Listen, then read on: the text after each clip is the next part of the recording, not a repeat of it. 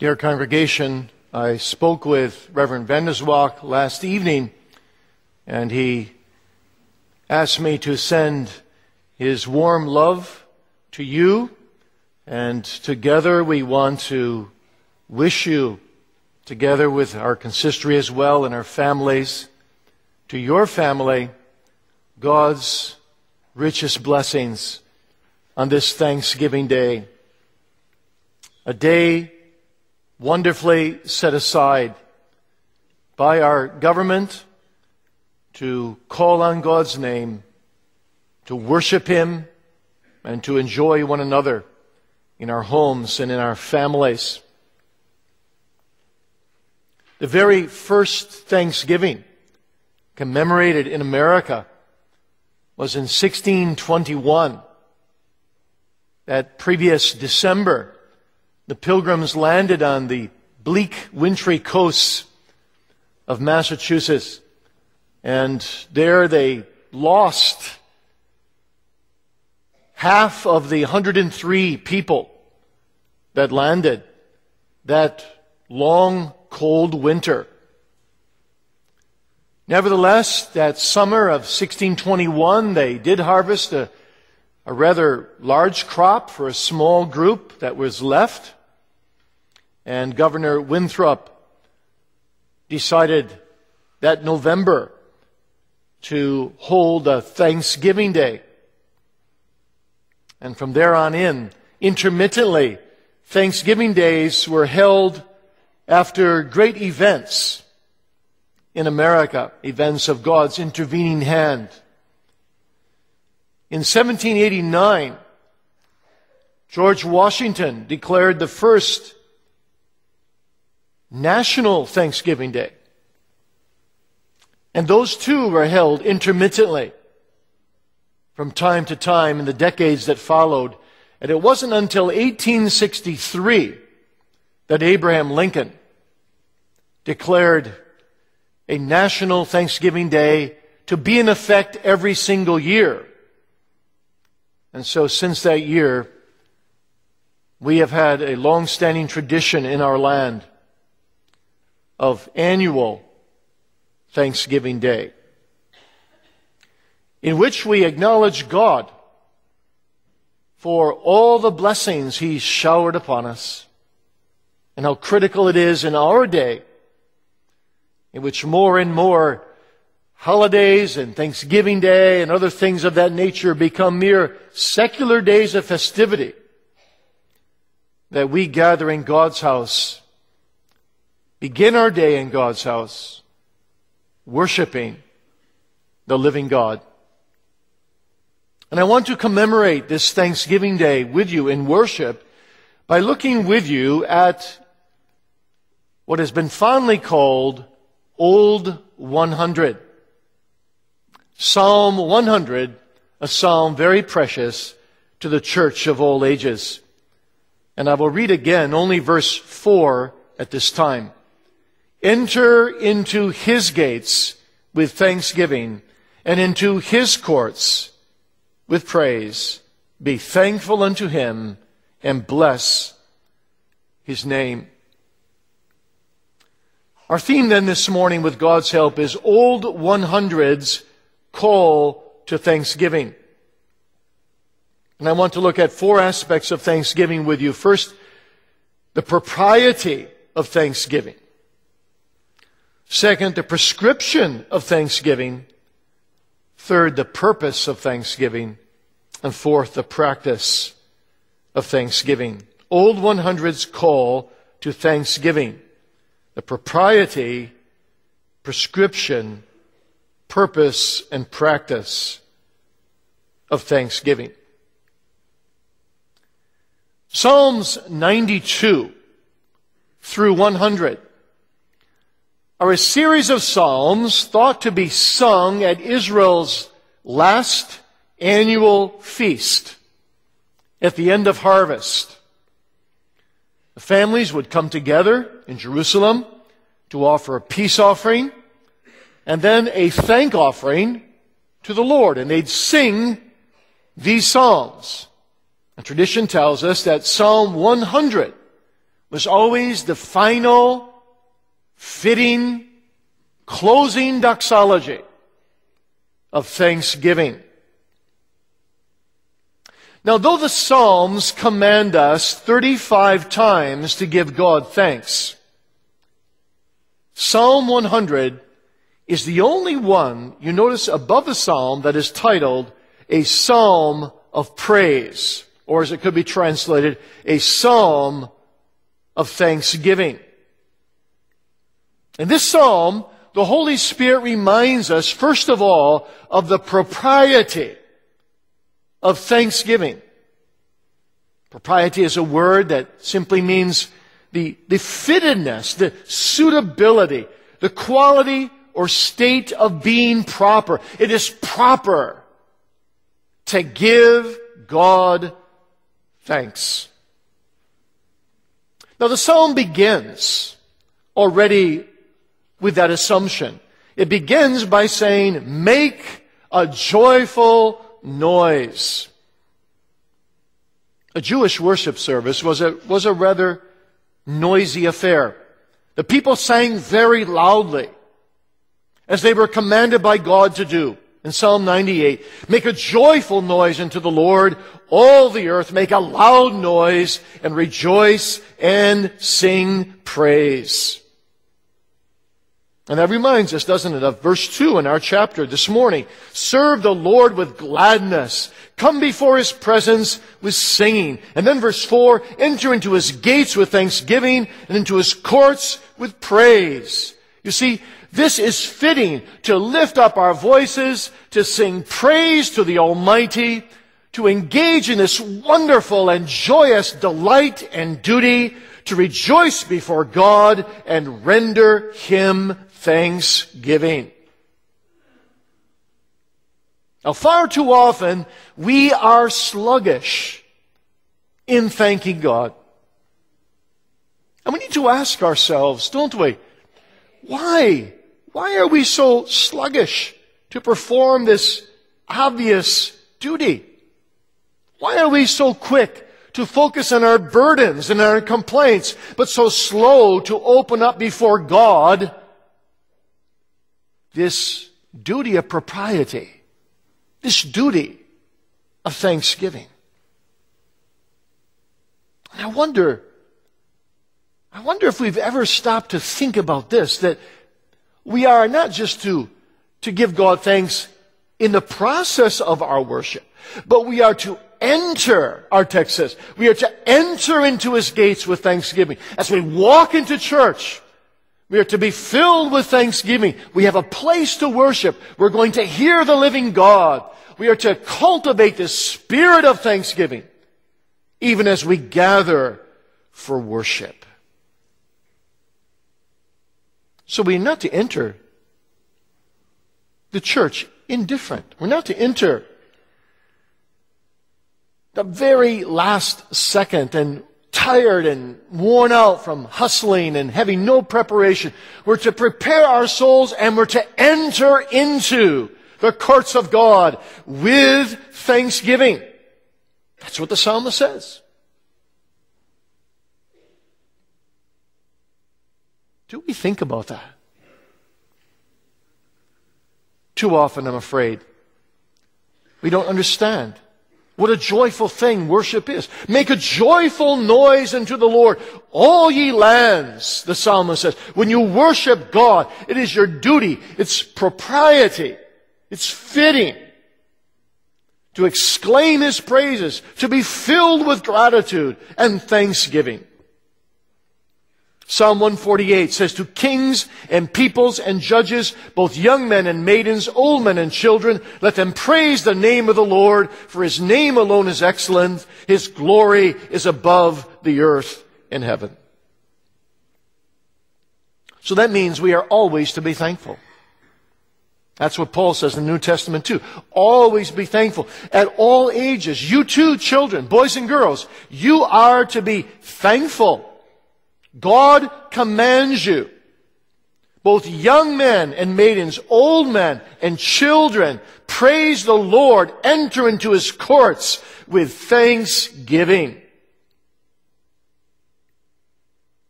In other words, we're never to have vacation from Thanksgiving.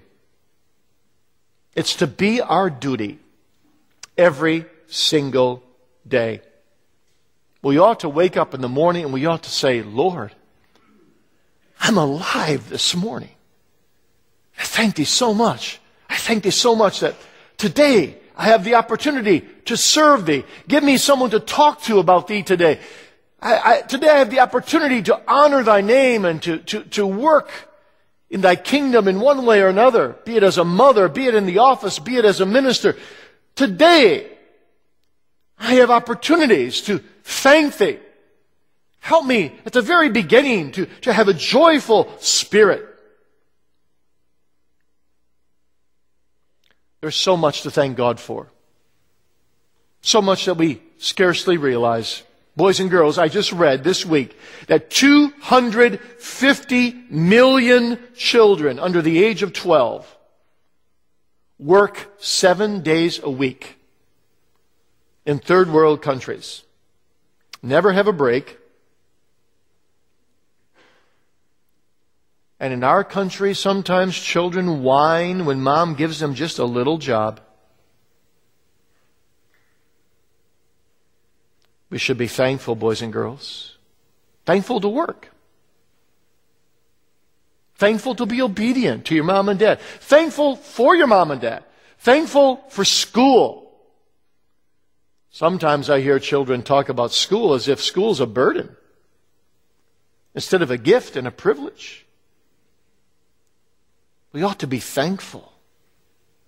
Children and adults. And actually, our text sets before us this morning 3 reasons for the propriety of this thanksgiving. The first is, God is our Creator. God is our Creator. That's what it says in verse 3. Know ye that the Lord, He is God. It is He that hath made us, and not we ourselves. Therefore enter into my courts with thanksgiving. You didn't make yourself. God made you.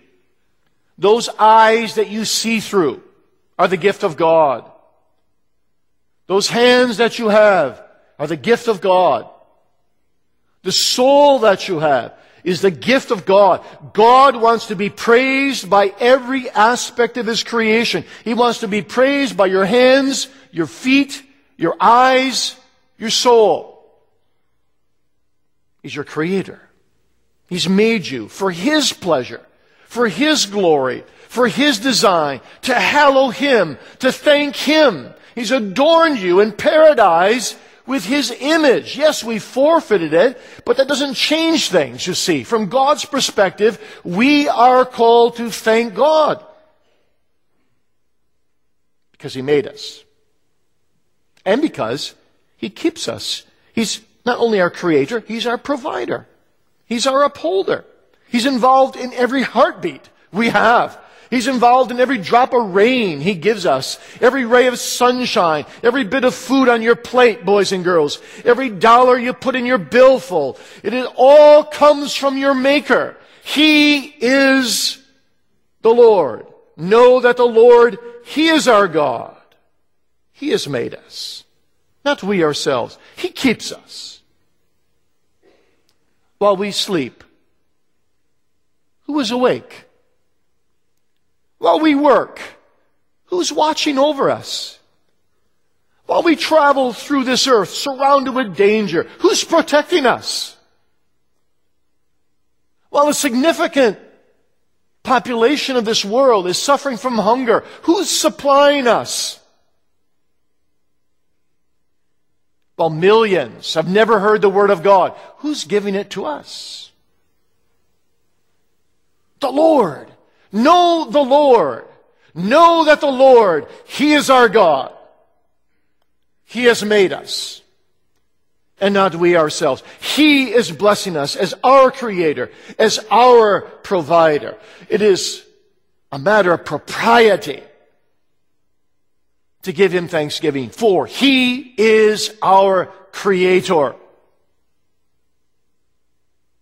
Number 2, we belong to His covenant. We belong to his covenant.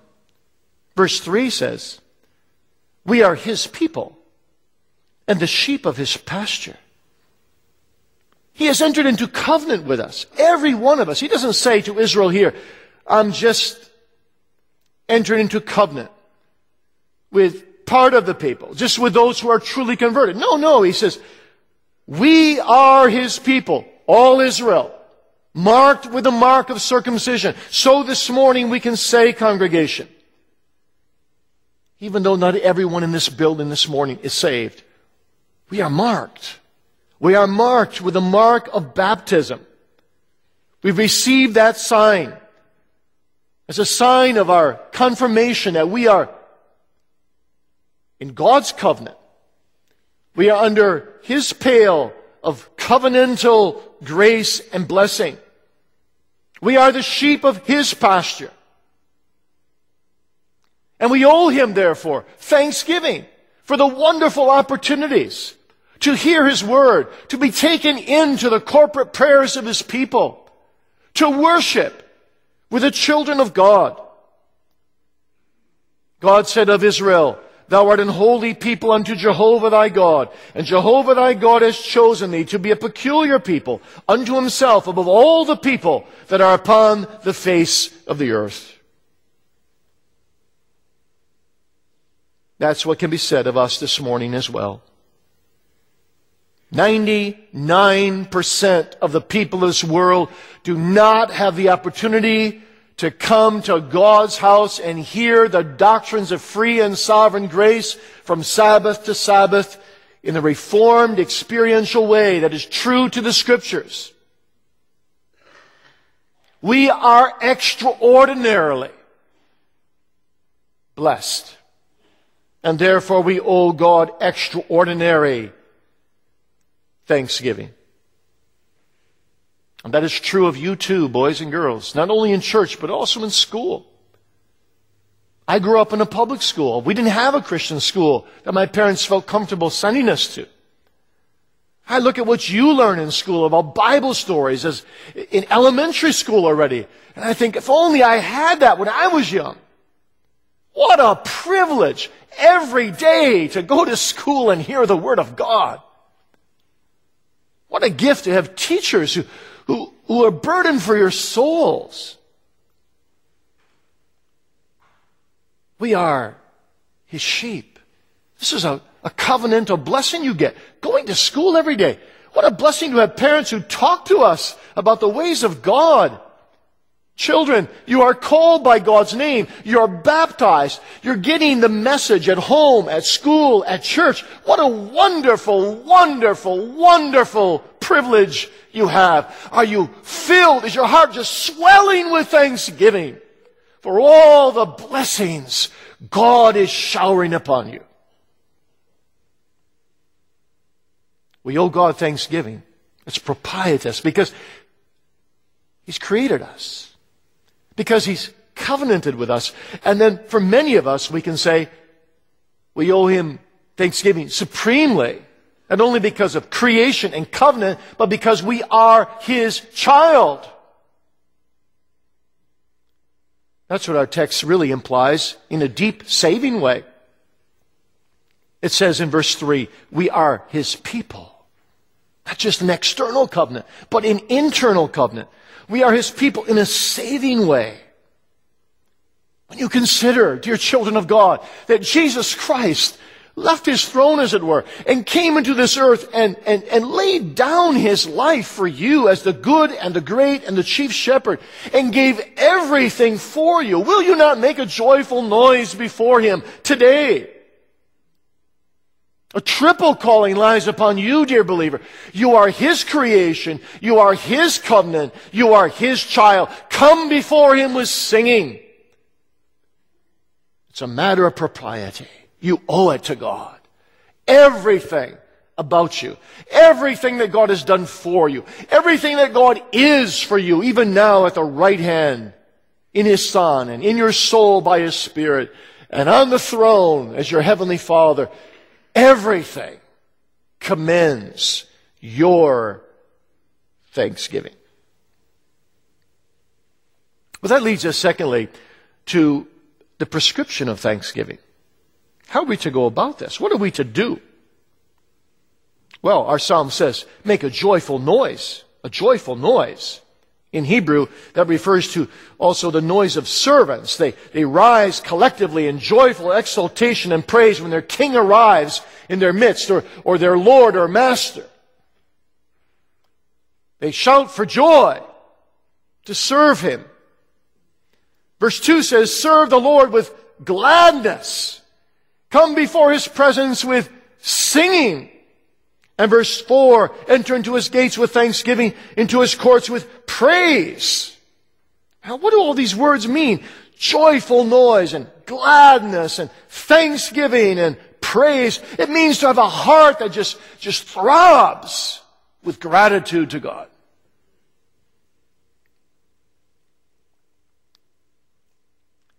If you're blessed with a wonderful marriage,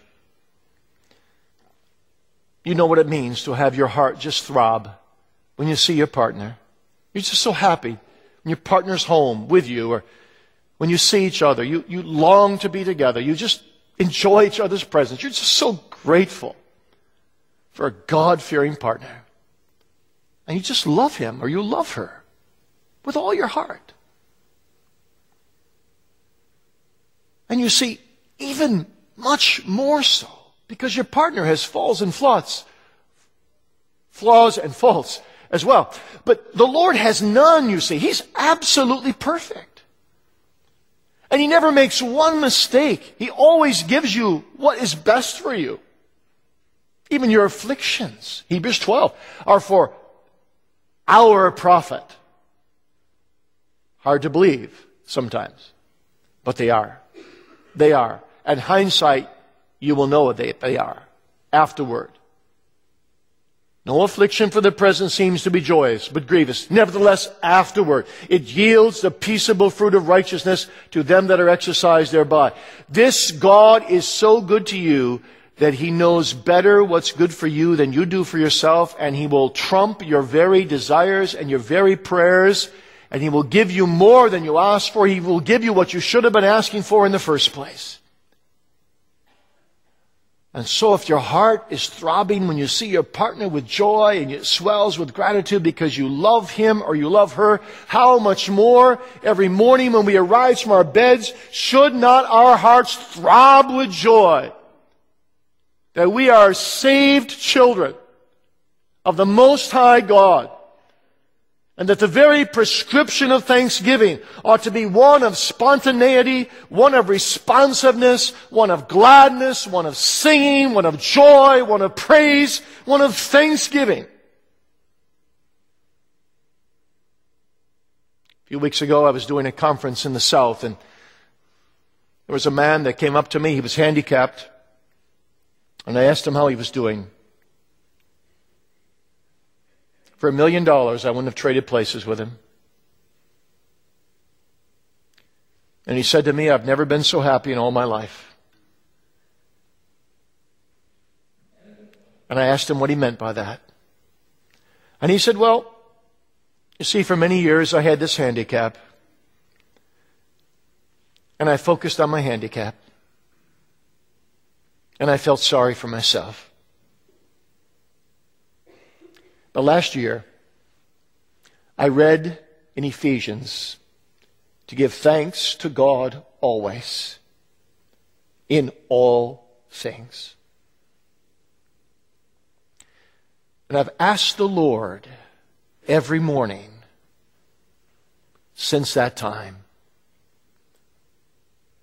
to make me thankful today for my handicap. And he began to cry. And he said to me, I cannot tell you how that has revolutionized my whole attitude and my whole life. Because now I wake up every morning thankful that I'm alive, not only, but thankful for the very handicap that was the burden to me before. You see, this is the prescription for thanksgiving. To thank God in all things. But how can you do that? Well, you can't without the Holy Spirit's help. Of course not. But the Holy Spirit can cultivate that spirit in you. But how does He do that in you? Well, by teaching you to look to Jesus, to look to your thanking high priest and what He has done for you. Paul says in Philippians 4 verse 6, in everything, by prayer and supplication, with thanksgiving, let your requests be made known to God through the Lord Jesus Christ. And he says in Colossians 2 verses 6 and 7, that because of and in Christ we are to overflow with thanksgiving to God. This, after all, is our ultimate reason, our primary ground of thanksgiving, that we are united to the Lord Jesus Christ, and if we're in union with Him, all shall be well for this life and for a better. And so really this is the way to begin each day. To thank God for the unspeakable gift of His Son.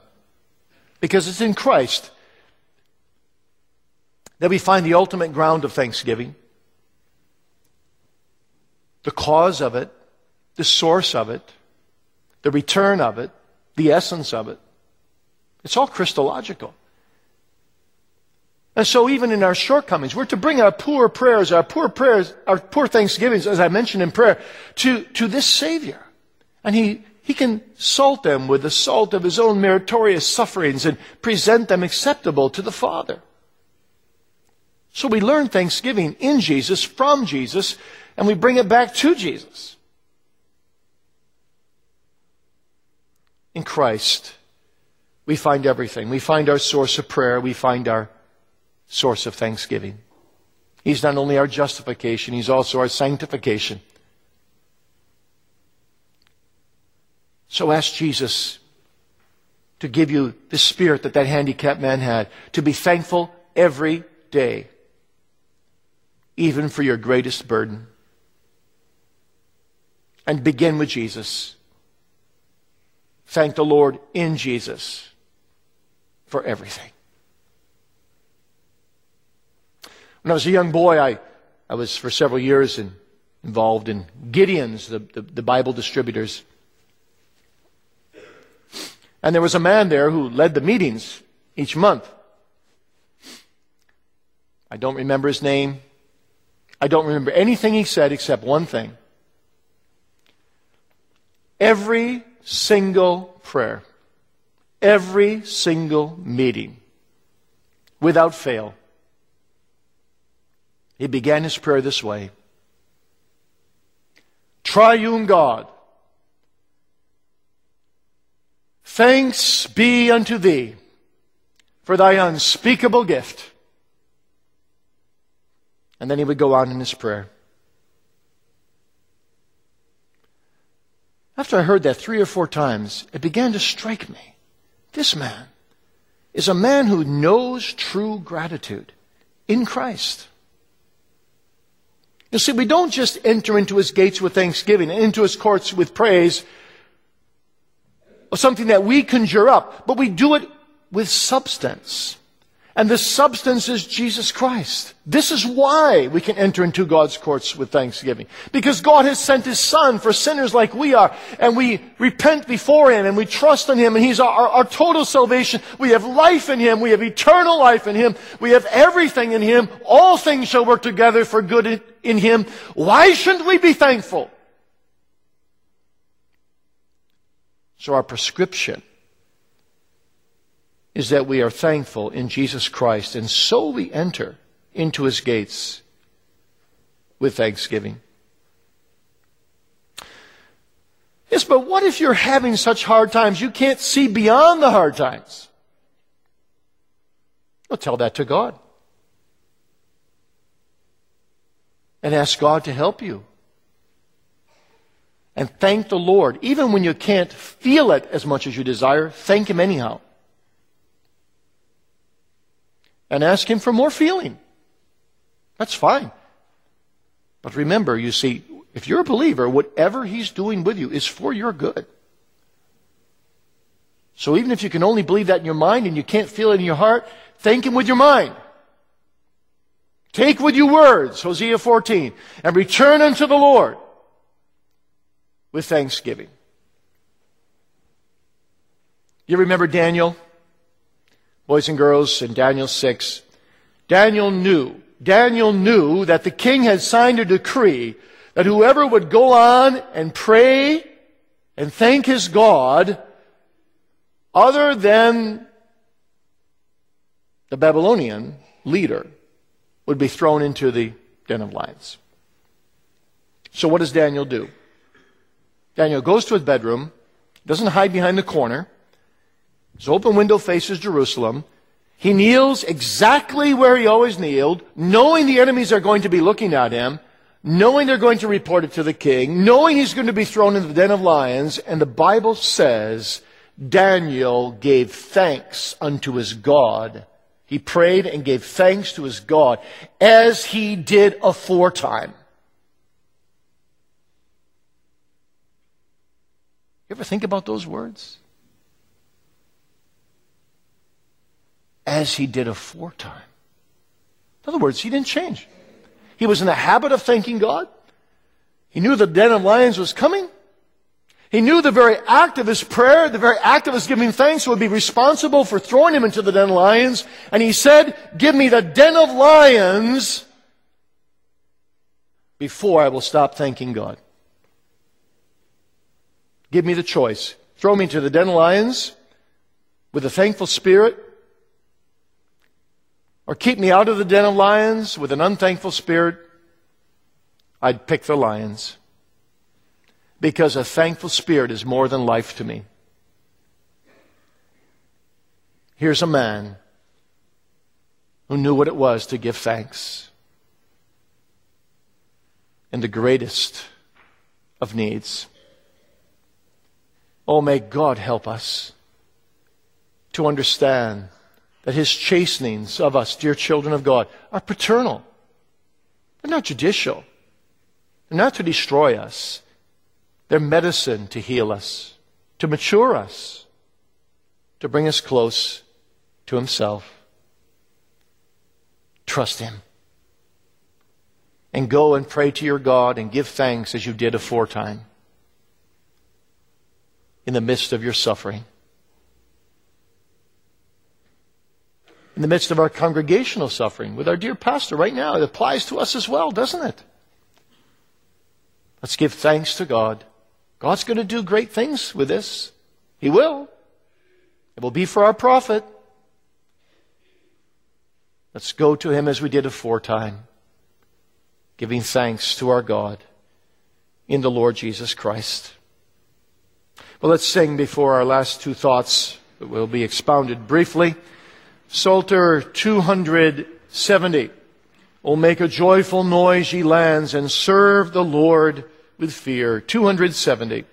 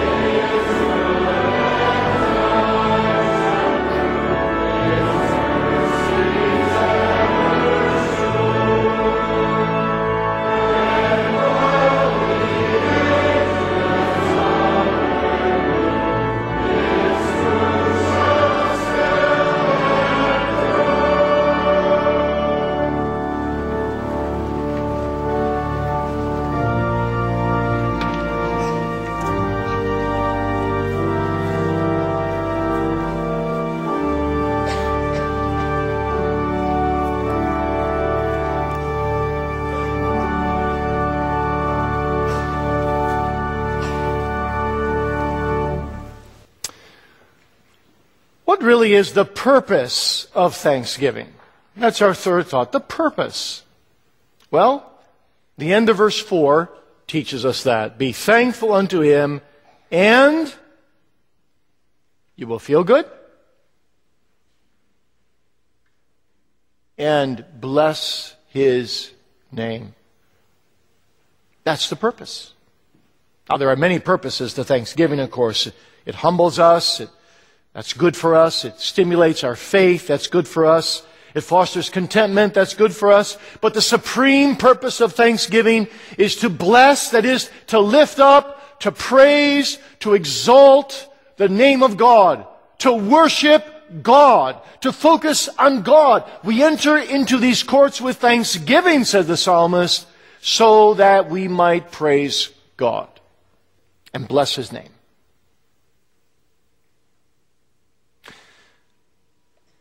Let me try to explain something to you. I think that is very important. If we come to church to feel good, as one man told me recently, I go to church to feel good.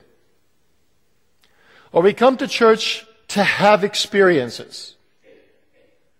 Or we come to church that we might leave in a frame of mind that we feel relieved of our guilt.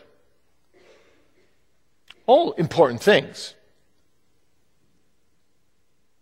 But they won't be realized because we don't realize these things by coming for these things. We realize these things when we come to bless God and lift him up and praise his name.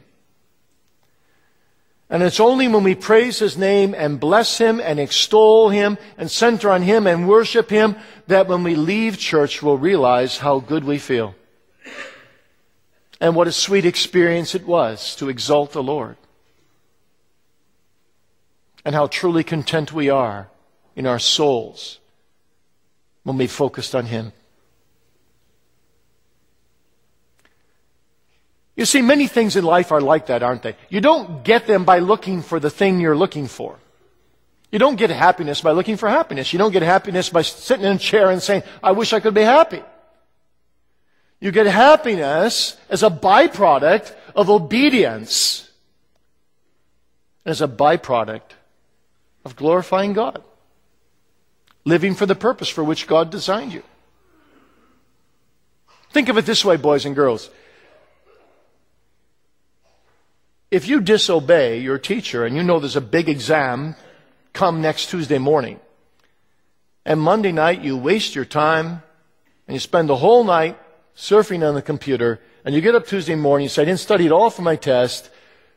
You go, you take the test, you bomb out, you're sure you failed, you come home, how do you feel? You feel rotten. But now let's say on Monday evening, you obey your teacher, you know that you've got a test tomorrow, and you study hard, you do your very best, and the next day, things go very well. How do you feel when you come home? Well, you feel a lot better. It's just in a practical daily thing. But that's that way in all things, also spiritual things. If you come to church and you come to get something for yourself, first and foremost, rather than to give glory to God and praise his name and bless him and give him thanks, you probably go away empty-handed. And you feel lousy. And you come again the next week. Oh, if only I could experience something this week. And you don't again. And you don't again. But if you come to bless him, and you come to exalt him, and as you worship, you exalt him in singing, you exalt him as you pray along with the minister in prayer, you exalt him under the sermon, you give thanks to his name. When you go home, you realize you've experienced something invaluable. You've experienced a joy and a peace that passes understanding. So, the things we look for are often byproducts of the thing we should look for supremely, which is the purpose of thanksgiving. To bless God's name. To be thankful. That's why the Heidelberg Catechism says God only continues to give His gifts to those who are thankful for them and bless His name for them. Last night at the HHOM, boys and girls, I told a story about a boy getting a new bike. If you got a new bike from your mom or your dad, it was a beautiful, shiny new bike, but it wasn't exactly the model of bike you wanted, and you weren't thankful. In fact, if you were angry because you didn't get the right exact bike, and you threw it on the ground, and you took a stick and you started beating on the bike, and you came back and you said, Mom and Dad, I want a new bike. What would your mom and dad say? They say, no way. No new bike for you. In fact, I'm going to make you pay for the bike that you destroyed. Because you're not thankful. And you see, so often we're just murmurers. Even religious murmurers. We murmur against God for this, we murmur against God for that, and then when affliction comes, we ought not be surprised if we're not in the habit of blessing and thanking Him for everything. We ought not be surprised that we act no better than the world acts when we get afflicted. And we say things like this, well, I guess you just have to grin and bear, or there's nothing else I guess to do but take it to God, as if God can't help you. I'm guilty just like you, my friend. We ought to be 1,000 times more thankful than we are. Oh God, help us to cultivate this spirit of thanksgiving, that we might bless Thy name, bless Thee and see Thee in everything, and begin there and continue there and end there, and then we will experience the byproduct of contentment and true joy. Give thanks unto God and bless His name. Well, that leads me then to my last thought. Just briefly now, how do you practice this thanksgiving? What are some tips? How do you cultivate it? How can you not stray away from this and fall back into those old patterns of murmuring and grieving and not being thankful to God? Well, I've got 5 quick thoughts for you here as we close this morning. Number 1, live in close fellowship with the Lord Jesus Christ. Through dependency on the Spirit, of course. Live in close fellowship. You see, as we abide in Him through His Word, as we see His power at work in us and through us, as we call upon Him for our needs and experience His provision, as we respond in thanksgiving and live out of the Lord Jesus Christ, we will experience more and more thanksgiving. The more thankful we are, it's like multiplication. The more thankful we are, the more thankful we'll be. It multiplies itself exponentially. It's contagious. It's contagious. When the Spirit gives us a thankful spirit, through fellowship with Jesus Christ, we become all the more thankful for this wonderful, glorious, beautiful Savior. Number 2, pray against ingratitude and hardness of heart. When you come into God's courts, come with thanksgiving. And if you don't feel that thanksgiving, say, oh God, open my eyes to the marvelous fact that in just a few minutes as I sit in this pew, I'm going to be hearing Thy voice coming to me. The God of heaven and earth wants to visit with me and has a message from His Holy Spirit to me. What a wonder, what a glory. Meditate on these things and pray against this taking for granted all these stupendous blessings of God. So often we take everything for granted, don't we? Take our spouses for granted, take our children for granted, take our parents for granted, take church for granted, take the ministry of the Word for granted, take the means of grace for granted, take God for granted. Ask God to show you what you deserve and to break that hard heart and to compare what you deserve to what you're receiving. And if you can see those two things at once, you will be thankful because there's such a chasm between the two. It's unbelievable. God is always far, far better to us than we are to Him. In fact, God is always best to us in our deepest moments of affliction when He seems to come against us as our greatest enemy than we are to Him in our most holy and sacred moments when we seem to be so converted. God is amazing. His goodness knows no bounds. Verse 5 says, "For the Lord is good. His mercy is everlasting. His truth endures to all generations." Ask God to deliver you from this hard, hard heart. Say, "Lord, Thou hast created me for one purpose, to thank Thee, to bless Thy name, to hallow Thy name, to praise Thee. Take my heart, open my eyes, touch my spirit, that everything in me may breathe forth Thy praises. Let everything that hath breath praise the Lord." Number 3, cultivate the habit of that handicapped friend that always gave thanks to God for everything. I think I've said this at one point some time ago, but when you go different places in the world, you hear people pray, and sometimes there's different customs, but I've been really struck by the prayers in Northern Ireland, by God's people in Northern Ireland, because they usually begin with 1, 2 to 3, maybe 5 minutes sometimes of just thanking God. Not a shallow thank you, but a profound thanks. Thanking God for His character, thanking Him for His Word, thanking Him for His day, thanking Him for His gospel, thanking Him for His people, thanking Him for the communion of saints. And they go on. And it's from the heart. It's just wonderful. This attitude of thanksgiving.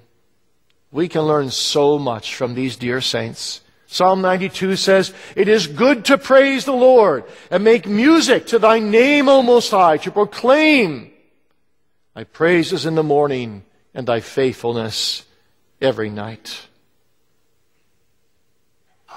If you have a hard time being thankful, why not write down a list of 50 to 100 things for which you should be thankful and pray through them 10 at a time or so. Just pray and thank the Lord.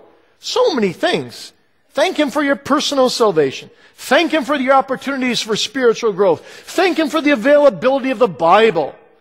Thank Him for the instruction and fellowship of this church and its ministries. Thank Him for the immense help of all the abundance of godly Christian literature. Thank Him for the opportunities you have to minister to people and serve to people. Thank Him for your family. Thank Him for children who might know the Lord Jesus Christ and are growing up in Him. Thank Him for the health of your family. Thank Him for the political freedom we have. Thank Him for the material provision for your family needs. Develop an attitude of thanksgiving. Fourth, make Thanksgiving a regular part of your intercessory prayer time. In other words, have people you're thanking God for. People that mean a lot to you. And pray for them. And pray for them with thanksgiving. Isn't that what Paul is always doing? It's just striking. From letter to letter to letter. We always thank God, the Father of our Lord Jesus Christ, when we pray for ... You Corinthians, you Ephesians, you Philippians. He's always bringing them in prayer. He's always telling them that He's thanking God for them. How often do you thank God for your God-fearing spouse? How often do you thank God for these God-fearing office bearers? How often do you thank God for children who are obedient? Do you realize what a rarity that is in today's culture? What a gift an obedient child is to you.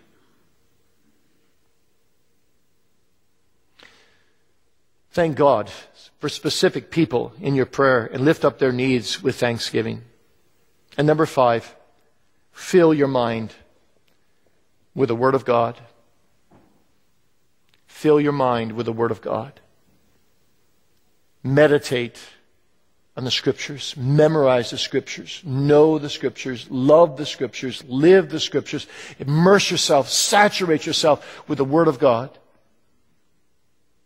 That will give you strength when the trials come to not be knocked off of this attitude of thanksgiving, but to stand firm and be thankful even in the midst of affliction. That will give you strength to cultivate thanksgiving. It will give you fodder to do so as you pray, as you bring God back His own Word. Fill your mind with the Word of God. Thomas Goodwin put it this way: it is unthankfulness when Christians are always whining and complaining and discontent for what they want, but never praising God for what they have, still begging for more. In duties, indeed, you are to look to what is before you and not to what is behind you. But in mercies, you are to look to what is past more than what is to come. When you look past in this year, are there not thousands of reasons to be thankful to God? And are you blessing Him daily for these very reasons? Finally, my unconverted friend, I'm afraid that you don't know what it means to really be thankful to God. God says in Ezekiel 35, "Thou takest my gold and silver and makest idols by them." You see, when we don't use our bodies, we don't use our minds, we don't use our souls, we don't use our affections, we don't use our consciences, we don't use our hands and our feet to truly serve God and fear Him and love Him and bless Him, when the driving thrust of our life is not God in Jesus Christ, and the longing passion of our soul is not to serve Him and love Him and fear Him, when we're living for ourselves, we're really not thankful for anything. You see, if Jesus could say to His enemies, "For which of these good works do you stone me?" cannot God say of us, "For which of my mercies do you go on sinning against me?" You remember the irony of a recent war, don't you, when it was said that the enemy fighting us was using U.S.-made weapons. We gave the weapons to a friendly nation, they in turn gave them to another nation, and they in turn gave them to our enemy, and our own weapons were being used against us. When you don't live for God, that's what you're doing. That's what you're doing. You're rendering God evil for all His good. You're taking all His benefits. You're taking the benefit of your eyes and you're sinning with them.